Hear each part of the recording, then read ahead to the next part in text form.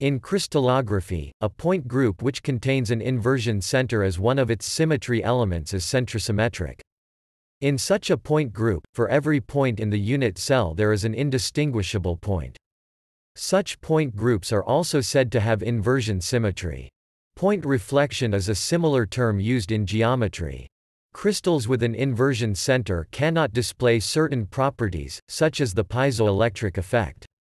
The following space groups have inversion symmetry: the triclinic space group 2, the monoclinic 10 to 15, the orthorhombic 47 to 74, the tetragonal 83 to 88 and 123 to 142, the trigonal 147, 148 and 162 to 167, the hexagonal 175, 176 and 191 to 194, the cubic 200 to 206 and 221 to 230. Point groups lacking an inversion center can be polar, chiral, both or neither.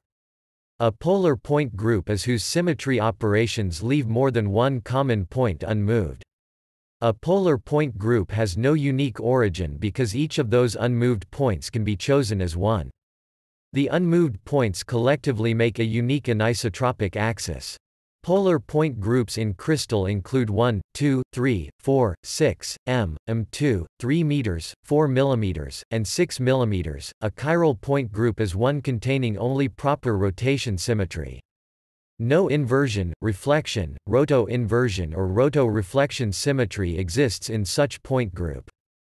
Chiral point groups in crystal include 1, 2, 3, 4, 6, 222, 422, 622, 32, 23, and 432.